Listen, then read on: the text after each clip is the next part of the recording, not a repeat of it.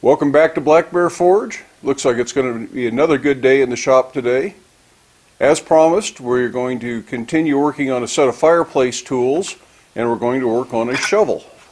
I've already made a shovel pan here just to have one to show at this point, but we're going to make this from scratch and show you how I get here, offer some options on how to cut it out, and some options on how to shape it. When we did our poker the other day, we made our handle and poker all out of a single piece of about 24 inches of material is what we ended up using.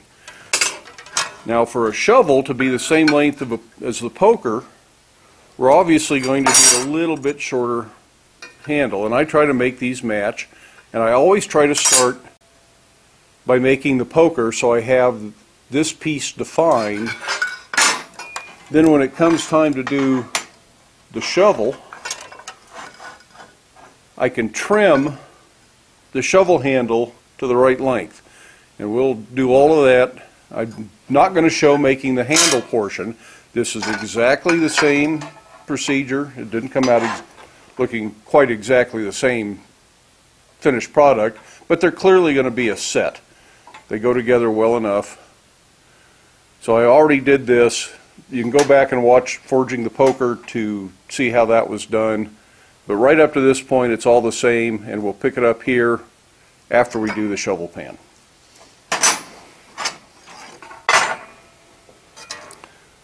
So I keep a pattern. This is something that hangs on the wall. This is about 7 inches by 5.5 inches, and I like to use 16 gauge material. And we'll see if we can get 2 of these out of this little scrap of material here. This is a place where your silver pencil really makes a good mark. Although this rusty sheet metal grinds the point of the pencil down in no time.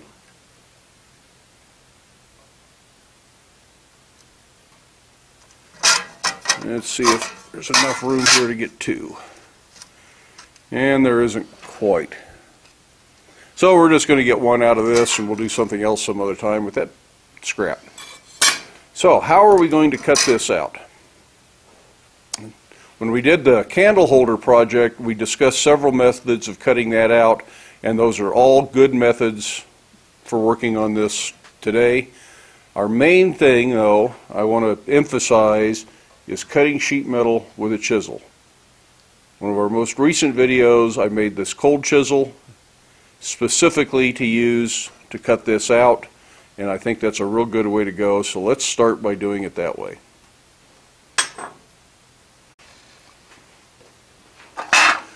I'm going to cut this out right on the anvil, but I want to be very careful not to cut all the way through. It's hard on the anvil, it's hard on your chisel. So try to avoid going too far. If we're going to cut all the way through, I'll put a piece of scrap on here. You just want to work the chisel, and you can rock it and leave part of it in the cut as you work forward.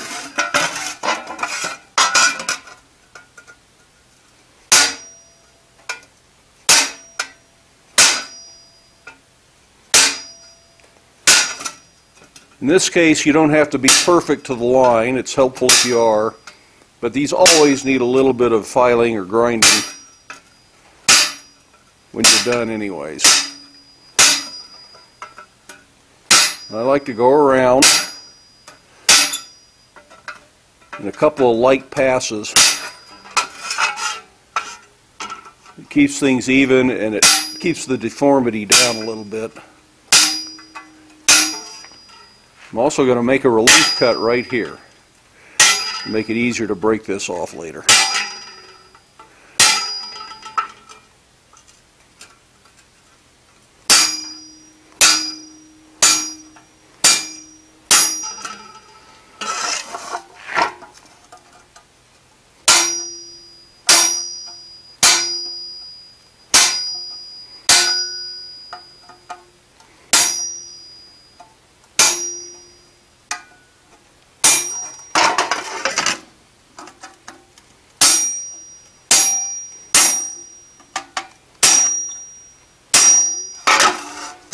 Because this is fairly thin, we aren't going to have to do a whole lot of chiseling here. Certainly you could have these cut with a plasma cutter. Pay to have somebody do it, or if you own a plasma cutter, you can do it with a plasma cutter. It's doable. But why go out and buy a plasma cutter just to do a handful of little projects like this? Time is money, but also spending your time can save you a lot of money. And by taking 10 minutes to cut this out by hand, you don't have to spend hundreds or thousands of dollars on a plasma cutter. Cutting it with a cutting torch would be doable, but that'd really leave a lot of cleanup.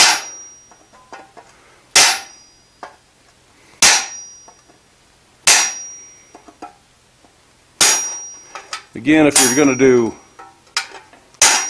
20 or 30 or more of these in a batch for sale, paying somebody else to plasma or water jet cut them might very well be worth it. But for just one or two, there's absolutely no reason you can't do this with a chisel.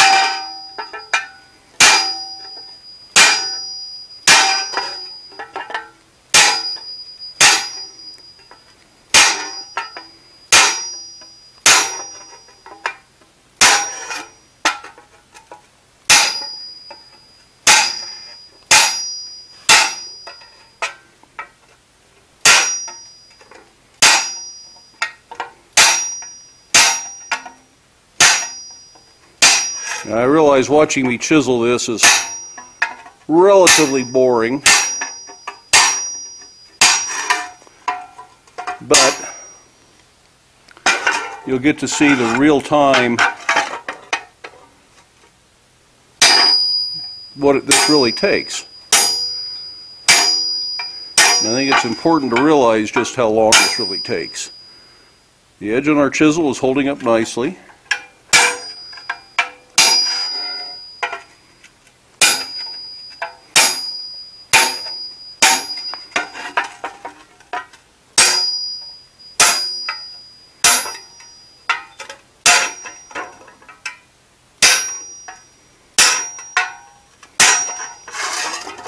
You don't have to cut all the way through this. We're going to break most of this off. But I am going to cut all the way through my relief cut, so I'll put a piece of mild steel under the chisel. And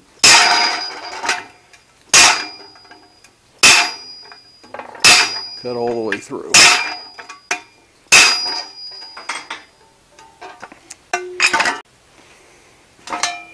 Now we should be able to just put this in the vise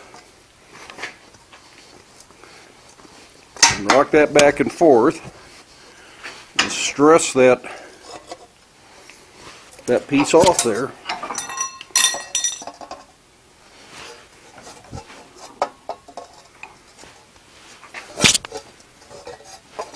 And that's why you don't have to cut all the way through. This isn't that hard to do.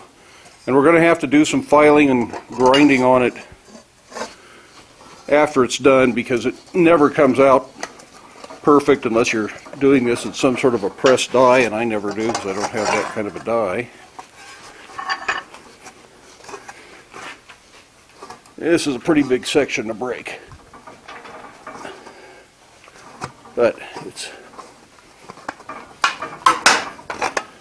going to go nonetheless. So I don't know how long that took us. Not too long. I say it's a little ragged, but it's a shovel blank.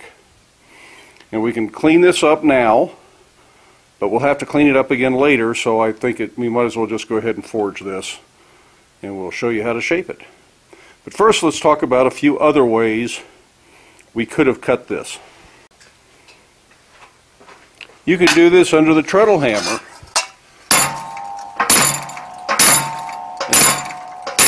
Much more efficient way to chisel, and I get much more control. I can see this better and I can control because I've got both hands. Make sure you have a chain stop or some other positive stop so that this head can't come down. If this chisel kicks out, you don't want to squish your hand. We can cut this on a Beverly shear. very fast, and this is the way I typically do them because I have the Beverly shear. And it will follow a curve. But again, that's a fairly expensive tool that you don't need to go buy just to do one or two if you have a cold chisel. You can also use a bandsaw. In this case, it's a little Milwaukee Portaband.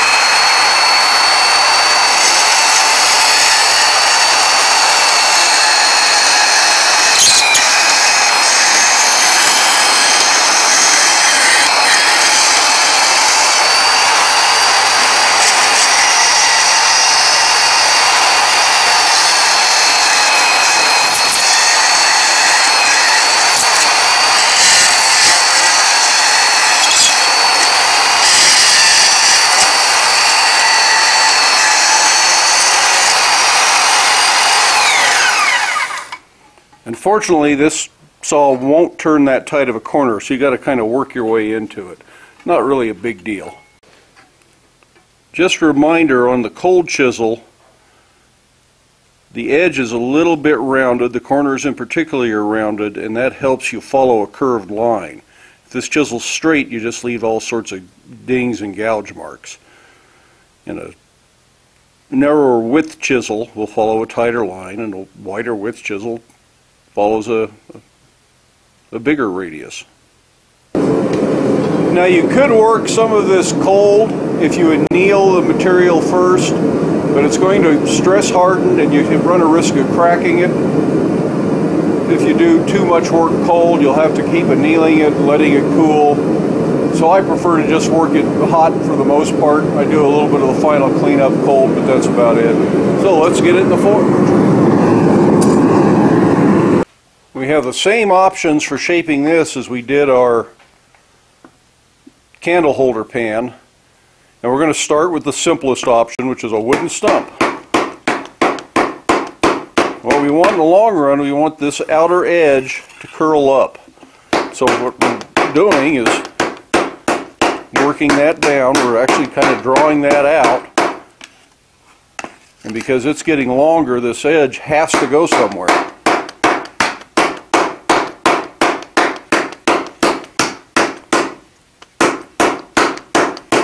This will take 3 or 4 heats, but it's starting to get some shape. We want to keep the back kind of flat. So this just kind of looks the same over and over again until you get a shovel. I'm using a fairly broad ball peen hammer so I can get in there.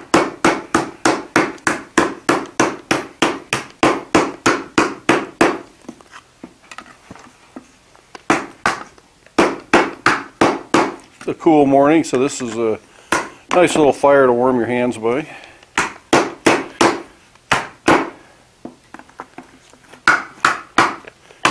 I'm just trying to keep the back flat. I'm not trying to flatten out all the work we've just done here.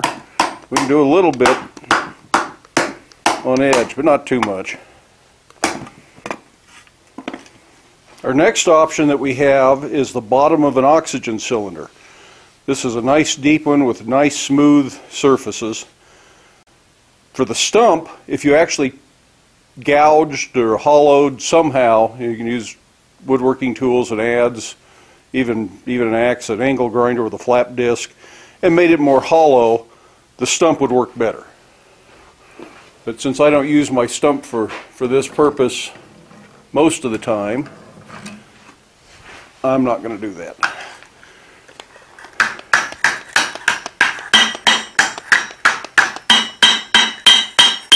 Try to keep wrinkles from forming. As you can see, this works a lot faster than the stump does. It's also a lot noisier.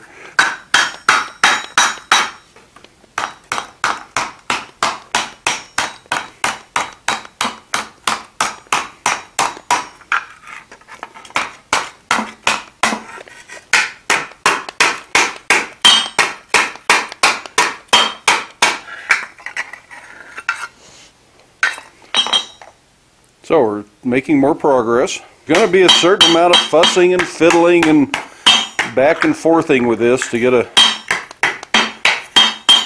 good looking shovel out of it. Really, this is a functional shovel, as ugly as it is. We could make that work, but I think we can do way better.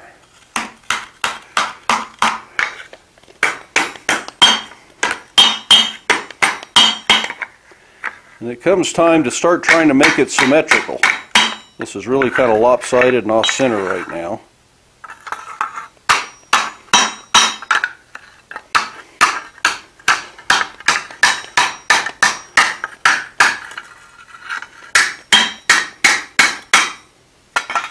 You do a little bit of work here.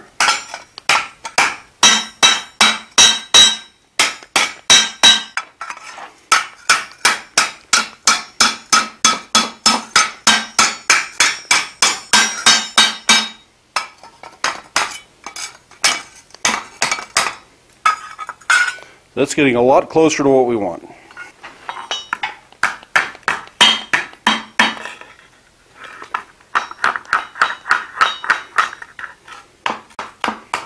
This is about ready to go to the anvil and try and clean some of this up on the flat of the anvil.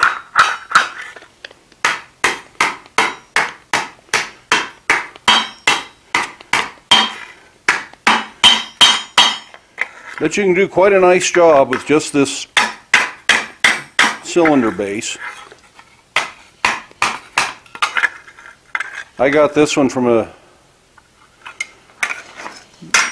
blacksmith tailgate sale, so you might be able to find one from another blacksmith, but if you check your local welding supplier, they're the ones that decommission cylinders, take them out of service, and they may have an old cylinder you can cut in half, and they may actually have the base they've already cut off of one. A lot of people take the tops to make bells out of, so there are more bases out there than there are tops. Somebody asked me if I could try this camera angle at the anvil to better show what I'm working on, so we'll give it a try.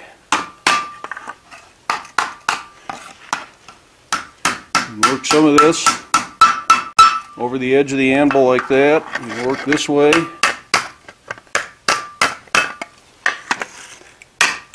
It's just a matter of finding the right shape to accomplish what you're trying to accomplish. This is about to the point where it's going to be easier to work cold. It gets to be real fiddly in the tongs, and once it cools off, you can hold it in your hand.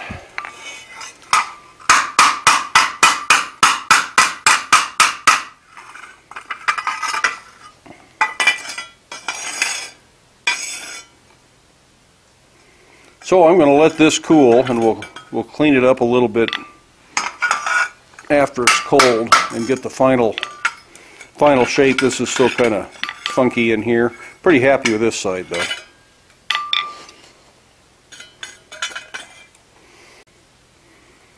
I don't know if this particular swedge block is still available, but it's an awfully handy swedge block. It probably weighs about 30 pounds. It has bowls and ladles on one side, and it just happens to have a nice shovel form on the back side. The name on there is Lowrance. I just looked in the Blacksmith's Depot catalog, and they don't carry anything quite like this. Paytool or Centaur Forge might, and they're probably available on the used market. But this does make a fairly simple job of it. You can go slowly. If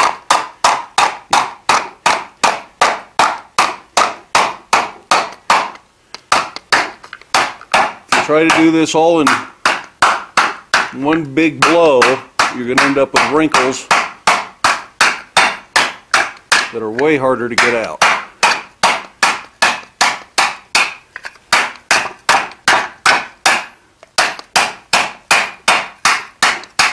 But this is what I usually use. It just takes a couple of heats and you get a much more regular shovel out of it. One final option is a form like this that works a little bit opposite of what we've been doing. You put your blank in here, you clamp it down so that the bottom of the shovel stays put, and then you heat the edge up with a torch and slowly work it around. It's real easy to get bends and folds, so you have to be methodical and careful not to do that.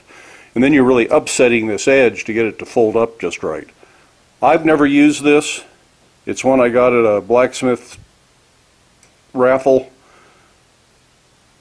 I think we'll do a separate video on it. I'll figure out what this blank looks like because it's completely different than the one I usually do.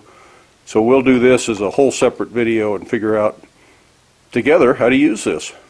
You can come along on my journey of exploration. So this pan is cooled off enough that I can touch it. And we can work it cold now up to a point. If you go too much, it'll start to work harden and you can crack it. Keep looking at it, try to keep it even.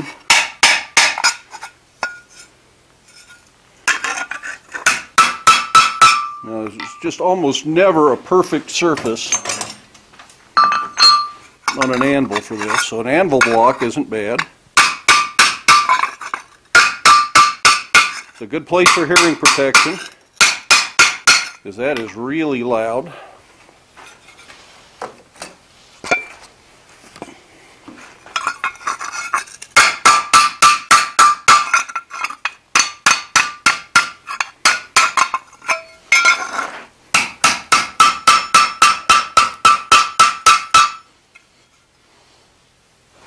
So that's getting a lot closer.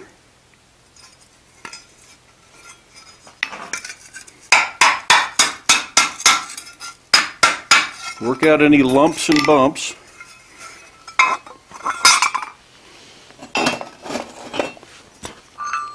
This is nothing but a trailer ball. Off your trailer hitch, you weld a square shank to it. I haven't done that. I need to. It'd be a lot better. And that'll help you get into places like this.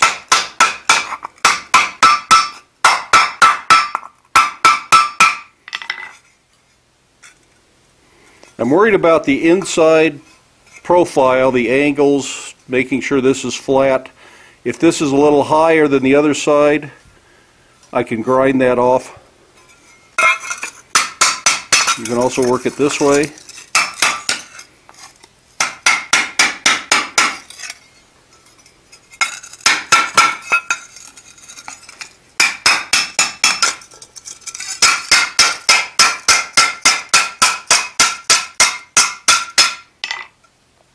But I think that's all I'm going to do right here. This is a place where this squared off horn on the double horn anvil can really come in handy. But you don't need one. It's not that important. Just if you have the tools, you might as well use them.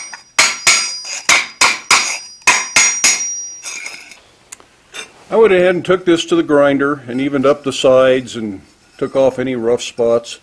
Make sure it's round. People aren't going to handle this end of the shovel a lot, but you don't want sharp edges, so kind of ease these over and kind of round them up just a little bit. The exact shape of this pan is entirely up to you. Mine is this shape because it's pretty much what my little swedge block does, so that's what I start with, although this one wasn't done under the swedge block. So it's a little bit more parallel than the swedged ones usually end up looking like. Doesn't really matter. It's your shovel. Make it the shape you want. They can flare. They can be hourglass shape. Certainly hourglassing is going to be a lot more difficult to do on a stump or a oxygen cylinder. But if you make one of those vise mounted torch jigs, that might not be so hard to do. You could even make a jig that works under the fly press or the hydraulic press, but I've never done that. So we now have a shovel pan, and we want our shovel to be the same length as our poker. So we know that in the long run, we want this shoulder to come out about there. So the next thing we're going to do is we're going to work on our handle. So I'm going to put a little bit more of a neck in this. And this doesn't really matter. If this is a little short, nobody's going to care. So I'm going to continue my taper down into this area, and then we're going to make a finial or a pad, whatever you want to call it, that will have some rivets to mount to the shovel. So we're just extending our taper, but I'm going to leave a little bit of a shoulder here, similar to what we did when we did the poker, but not quite exactly the same. This has a heavy chamfer on the edge, so I'm going to do that. Now, none of this is absolutely critical to the making of a shovel. I'm just making this shovel as part of a set to go with that poker. You can use any other handle style you want. So this isn't absolutely critical just to do a shovel. This little shovel actually has the pan forge welded to the end, and it's very crude. It's been burned up in the forge several times. This embarrassing thing has also been burned up in the forge. I put this in the forge with small parts to heat them up quite often, so it's been brought up to red heat hundreds of times probably, and it's burning out at the edges. But this is the first shovel I ever made. And this is just a simple flat with a couple of rivets to hold it. Doesn't have to be anything fancy. So we're still experimenting with camera angles here.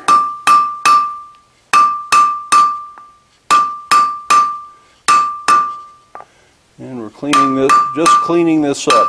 Notice that my hammer is in line with the edge to create this shoulder right here. Next thing I'm going to do is I'm going to point this. I think there's enough heat left.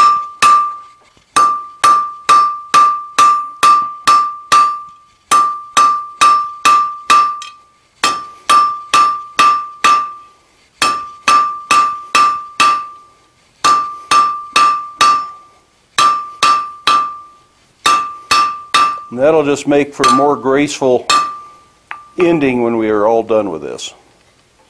So now we're going to flatten that out and make a tab that'll secure to the shovel.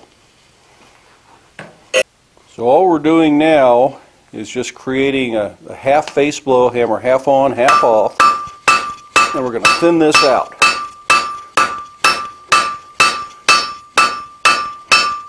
This makes kind of a little spear point. I've seen people do these as leaves.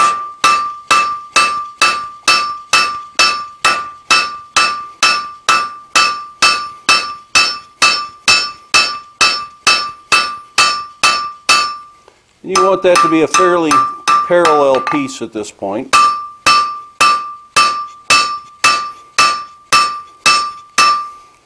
Needs a little bit more heat, but you can kind of see what we're going for there. We just need a little cleanup on this, make it graceful. Make sure you don't have a thick spot through here. It's real easy to leave that too thick and make it too thin here. And then the side that is up as we do our half face blows will be the outside of the shovel. So I'm going to put a little bevel on there just to make it look better.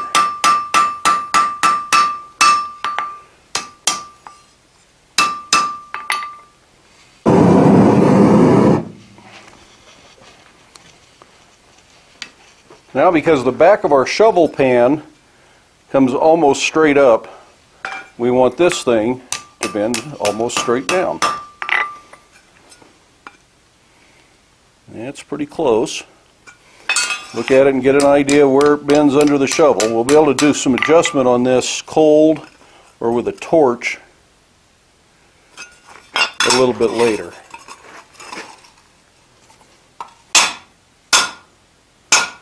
But we want that to fit the shovel. And that's getting pretty darn close.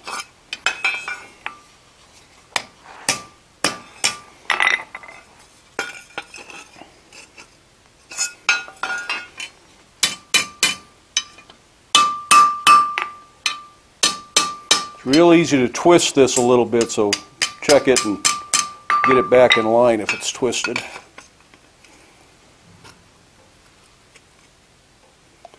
That's looking pretty good. So I'm going to let this cool, and then we're going to join these two pieces together and it'll be a shovel. Well, it looks like once again I've forgotten to turn the little lapel mic on, so I apologize for that. One of these days I'll learn to do that every time. The shovel handle fits the back of the blade, and it looks like it's a pretty accurate fit. If it needs some adjustment, you can do some of that adjustment cold or heat it up very gently with a torch right where it needs it. But this doesn't look like it needs anything at this point. We're going to go ahead and drill the first rivet hole and use that rivet hole with the handle riveted to the shovel blank to line up the second hole. I just eyeball center of the blank here for my rivet. I feel like I can get that accurate enough. Put a little center punch mark in it. And we can take this to the drill press, or we can do it with a hand drill. You could even punch this cold if you really wanted to. I'm going to hold this by hand under the drill, but I know that the belt slips so badly on this old drill press that I can get away with this if it catches. If you don't know that you can get away with it, don't do it. Find a way to clamp it or hold it in the vise and use a hand drill. That looks like I forgot to turn the sound on again. Sorry about that. We're going to line that up, center of the handle with the center of the rivet hole, and make a little pencil mark that we can come back and find with our center punch.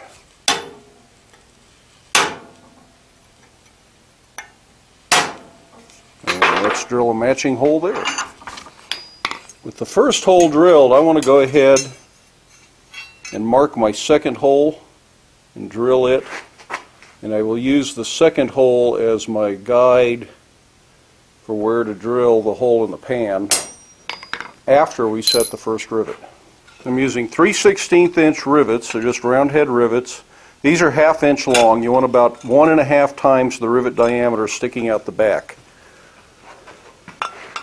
You have to try and get this on a rivet header so that it can sit flat, which is one reason I use these rivet headers in a Pritchell hole. Let's see if that gives you a better view without my arm in the way there. And you need to start with this fairly lined up, but it's not real critical because it's going to be loose for a little bit. We'll start setting the head. Make sure everything's going down nice. It's a good time to check your line up. And you can use a top riveting tool. This rivet's actually going to be a little short for that. Or you can just do it all with the hammer.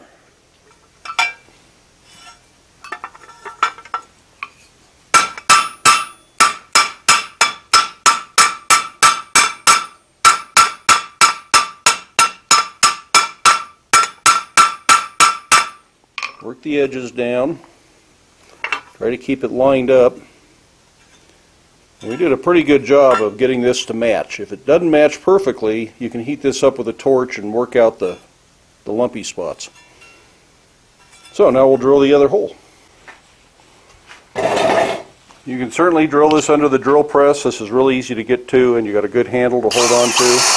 Or you can drill it with a hand drill. You don't have to have a drill press.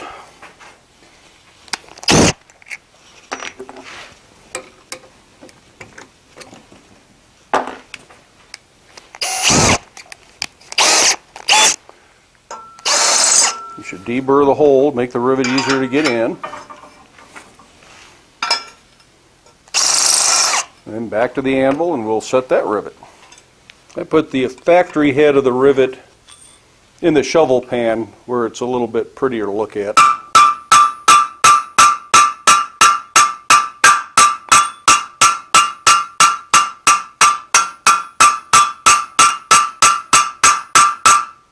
Doesn't hurt to come back and snug up the first rivet just a little bit,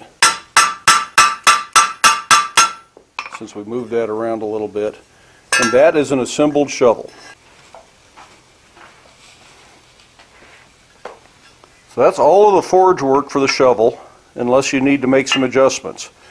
If the shovel is off this direction, you can heat it up with a torch right here and very gently bend it and get this straight in line. The other thing is, what angle do you want here? I like it to kick up just a little bit the way this one does, but if you want it perfectly flat, you can do that.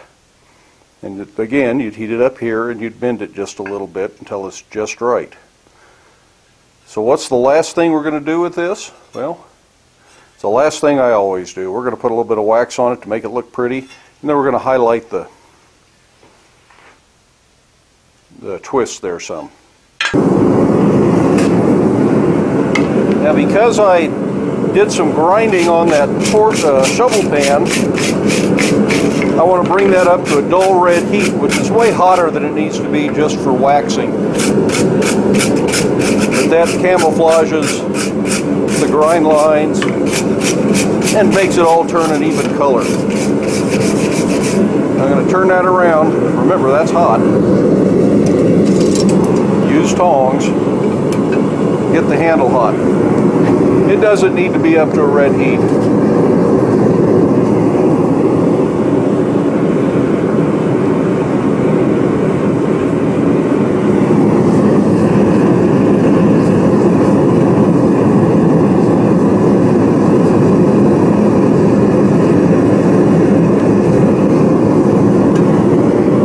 That's really about all the time that takes to be hot enough to wax.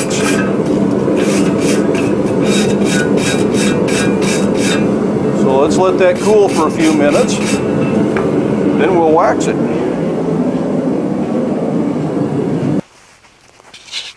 Let's see if this has cooled off enough. It's been about 5 minutes. It's just right on the edge of being hotter than I like to wax it, but not too bad.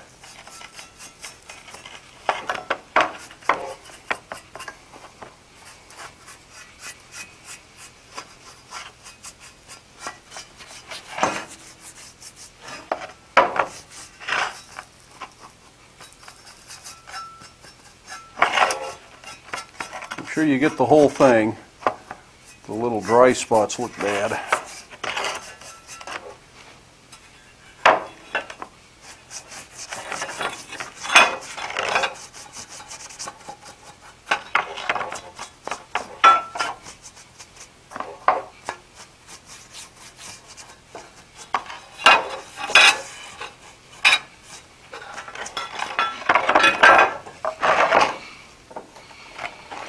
Wipe off any excess.